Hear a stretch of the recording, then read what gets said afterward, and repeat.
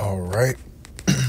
Shalom. I want to first begin by giving all praises and all honor and all glory unto my power, Yahweh, by Hashem, Yahweh Shai, by Hashem, Rachak, Kwadash.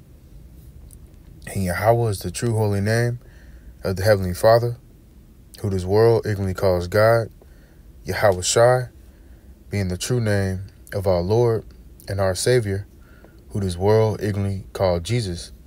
And the Rachak Kwadash is the Holy Spirit. I also want to give double honors unto my apostles and elders of Great Millstone, who are the true leaders of the nation of Israel, that Yahweh, by Hashem Yahweh Shai, has set up through the Holy Spirit to lead and to guide, and also to be great examples for the nation of Israel.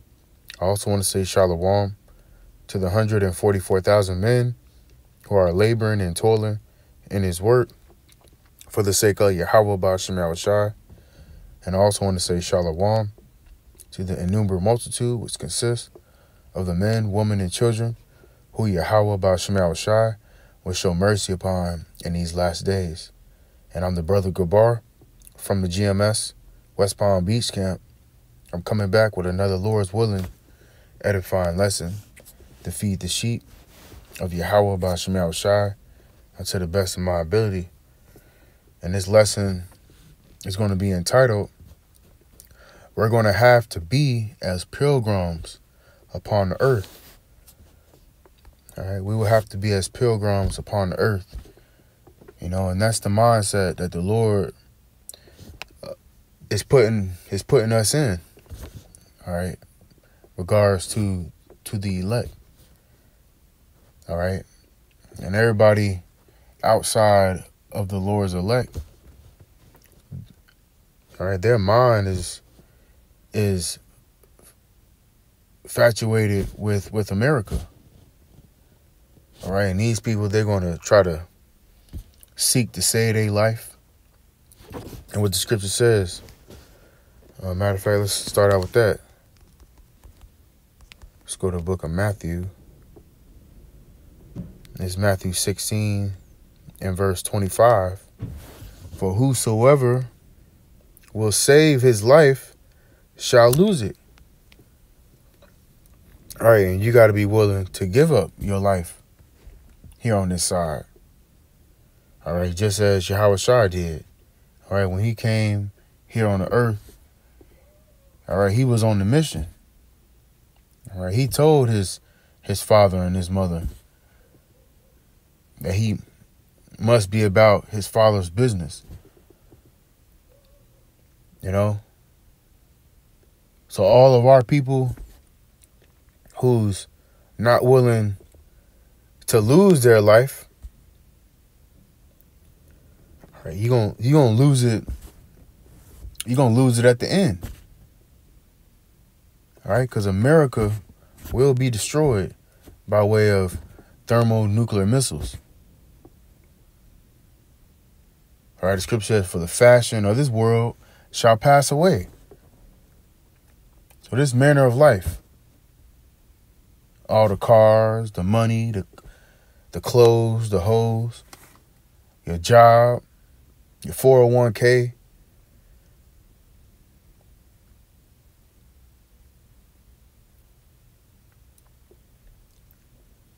let's read this again. Matthew 16 and 25. For whosoever will save his life shall lose it.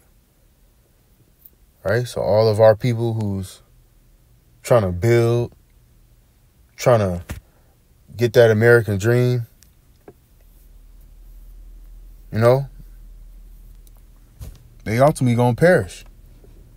Right along with their money, right along with their car, their house, all these carnal possessions. And the scriptures even says flesh and blood shall not inherit the kingdom of heaven. So this flesh that we in is not even going to come up into the chariots. All right, these bodies, we're going to be changed from these vile bodies. And we're going to be fashioned unlike unto Yahweh Shai, glorious body. And finishing off, it says, and whosoever will lose his life for my sake shall find it. Right. And you got to be willing to lose your life on this side. All right, we gave up this world. We ain't trying to get the house on the hill. All right, we ain't trying to live the American dream. We ain't trying to be rappers and ball players and celebrities. We don't want the fame. We don't want the fortune. We just want salvation. We just want to be saved and delivered from the wrath. But you got to be willing to lose your life on this side. And the scripture says in the book of Matthew 19, let's get that, Matthew 19 and 30, but many that are first shall be last. Right. Esau, Edom, 2/3 of our people, the other nations, yeah, they living it up. 2/3 of our people, they prospering. They got the money. They got the houses. They don't have the same stress that we have, us that's fighting for this truth. Us that's standing stiffly for the name of the Yahweh Shema Shai. These jakes don't go through the same struggle that we go through. So the ones who are first, they're going to be last. All right, the scripture says, roughly paraphrasing, matter of fact, let's just get it real quick. I don't want to butcher it up. So we're going to stay in the book of Matthew 6. And all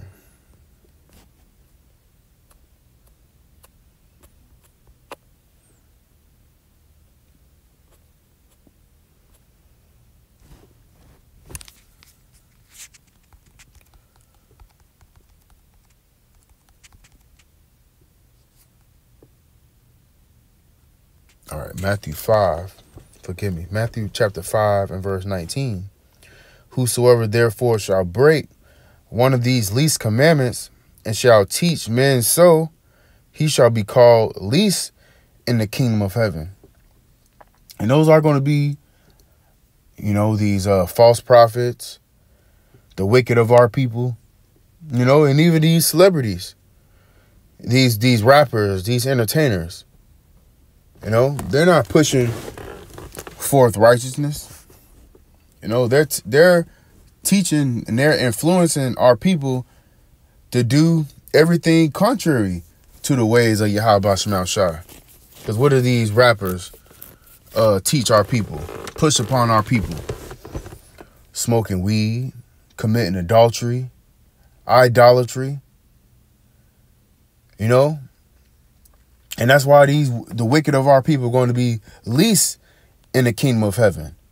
And it says, but whosoever shall do and teach them, the same shall be called great in the kingdom of heaven. All right. And we trying to be the great ones. All right. Which is the elect, beginning with the 144,000.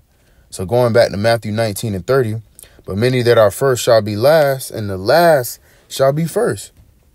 All right, and who's last in this society? The Israelite man that's serving Yahweh B'Shem Yahushua. We're last in this society.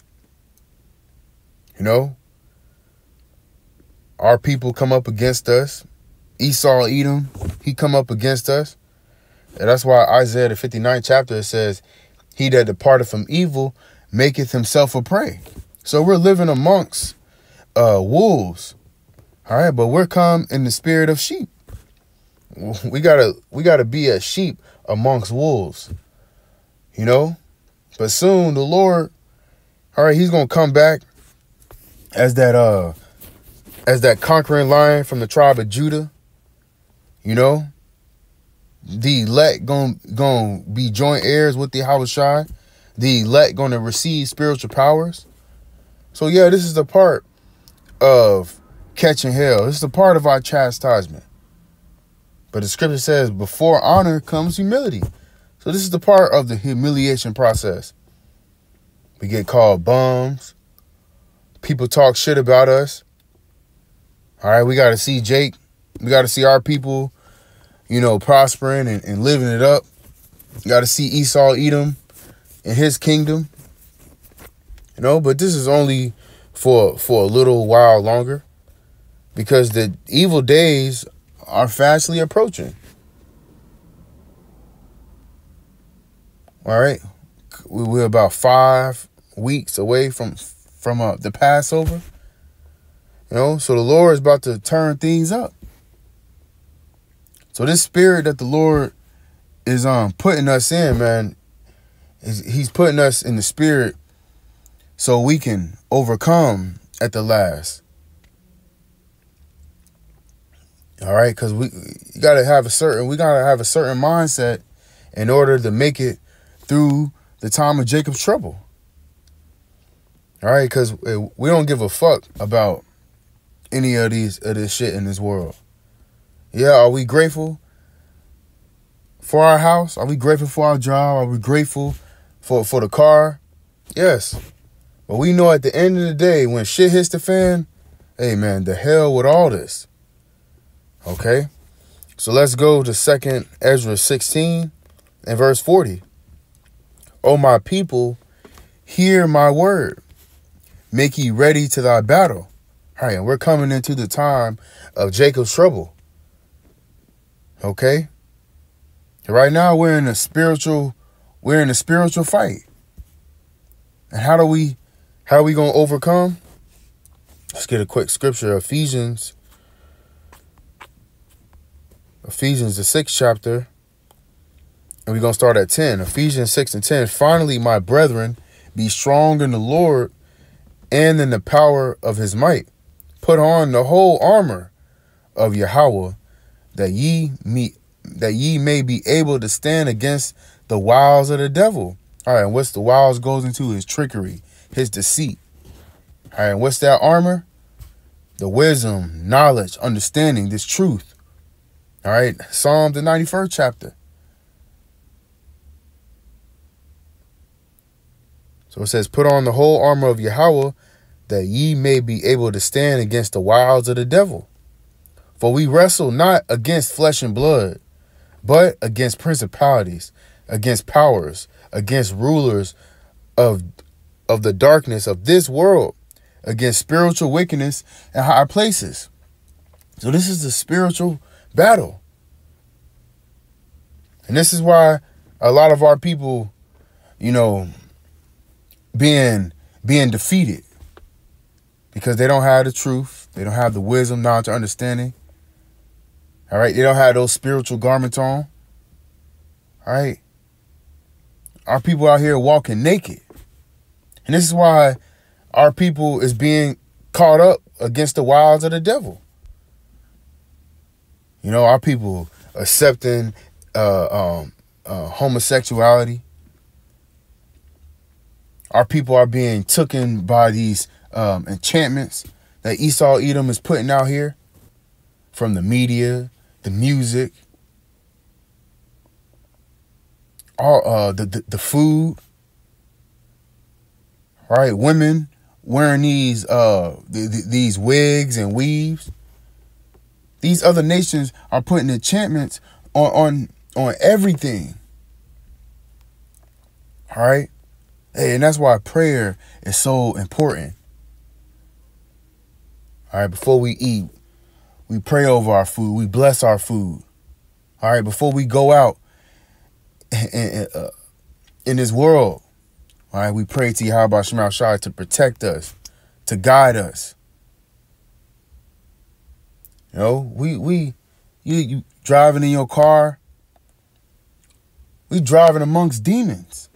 These people on all type of drugs, antidepressant medicines. These people got legions on them. All right. And it says, verse 13, wherefore take unto you the whole armor of Yahweh, that ye may be able to stand in the evil. Salakia. Ephesians 6 and 13. Wherefore take unto you the whole armor of Yahweh, that ye may be able to withstand in the evil day, and having done all to stand. All right. So we gonna need the truth. We gonna need the wisdom, knowledge, and understanding. All right. Isaiah 33:6, it says, wisdom and knowledge shall be the stability of thy times. And that's how we're gonna be able to withstand in the evil day. You know? And we about to see these people really bug out. Because there ain't going to be no food. There ain't going to be no water. It's going to be lawlessness. Internet's going to be shut down. It's going to be an EMP. Our people don't know what's coming down the pipeline. And what's going to happen to these people. Esau, Edom going to set up the chip stations. All right, and these people going to line up to receive the sea hip. Hey, but the scripture says, Romans, the 11th chapter, there shall be 7,000 that shall not bow the knee to the image of Baal. And 7 goes into the number of completion. All right, and that's going to be the Lord's elect. They're going to stand stiffly. They're not going to bow the knee. Some of us going to be martyrs. Some of us going to get persecuted, casted into prison, get our heads chopped off.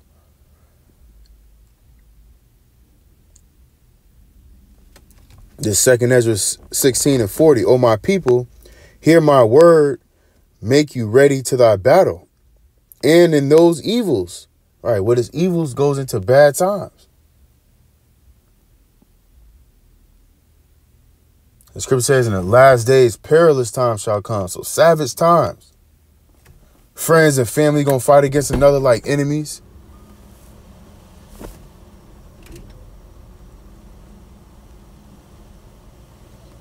Your next door neighbor going to turn on you. People going to be breaking into your house. Spoiling goods. And this is why the Lord is getting us in that mindset to be as pilgrims. And it says, in those evils, be even as pilgrims upon the earth. And really quick, I want to go into this word here in the etymology for pilgrim. It says a person traveling to a holy place. Right. And what's that holy place? The kingdom. All right. Does not the scripture says we have no continuing city? Matter of fact, let's get that.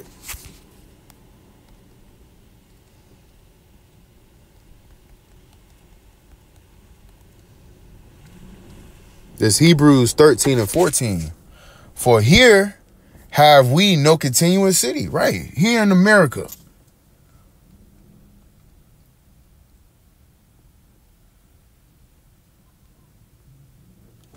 All right. Because America is not our rest. Look at the dollar bill. You see the Egyptian pyramids.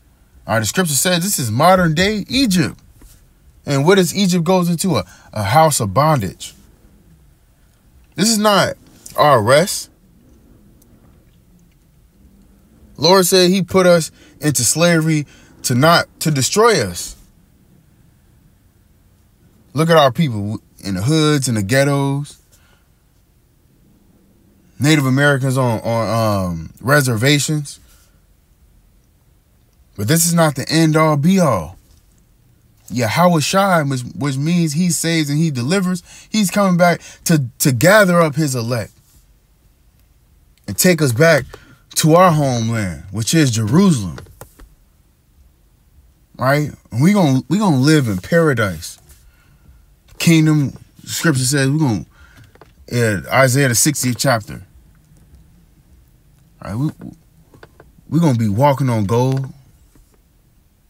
Streets paved with gold. Houses built up with precious stones. It says, for here we have no continuing city, but we seek one to come. All right, what are we seeking for? The kingdom. The kingdom of heaven. which will be here on the planet Earth. And that's when we'll be able to rest and chill and kick up our feet and rejoice. But we got to be in the mindset, speaking first and foremost to myself, as being a pilgrim. Because the days are about to become evil. No food, no water. No more going to work. No more living your average life. But the Lord is going to protect and guide his elect. And that's the comfort that we have. Let's finish off with 2 Ezra 16:74. Hear, O ye my beloved, saith the Lord. Behold, the days of trouble are at hand. Right, the time of Jacob's trouble, which the world has never seen. You think about slavery. You think about 70 AD, when we fled Roman persecution. You think about the transatlantic slave trade. You think about World War I, World War II, Pearl Harbor. All these events that happen on the planet Earth.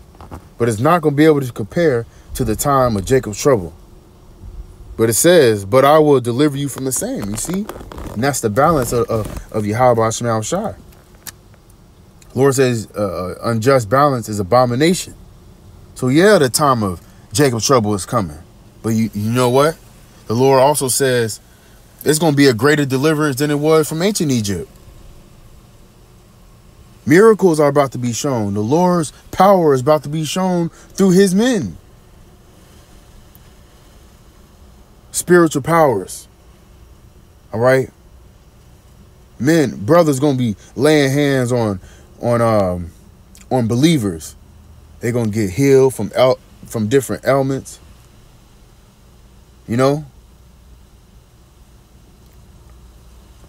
it says, verse 75, be ye not afraid, neither doubt. Right, because the Lord didn't give us the spirit of fear, but of power and of love, of a sound mind. It says, for the Most High is your guide. All right, so the Lord, he's going to guide us. It's going to be our spiritual GPS system.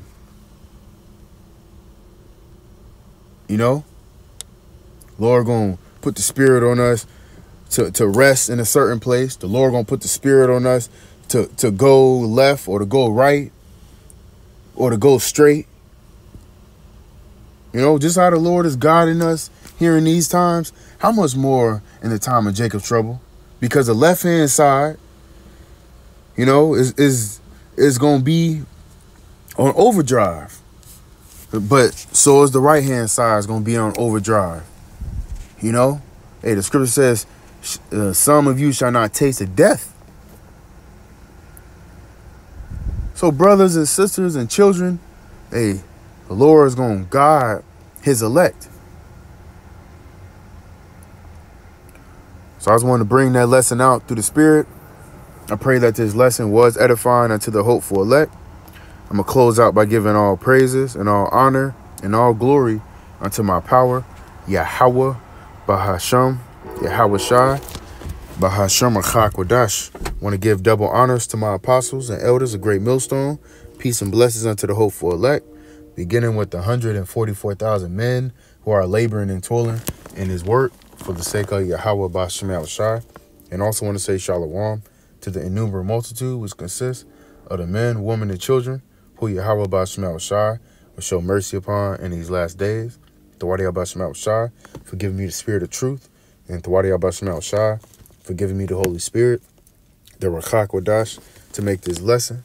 Lord's willing, until the next lesson, I'm going to say shalom and a ball, DTA, Kwame Yashala, shalom.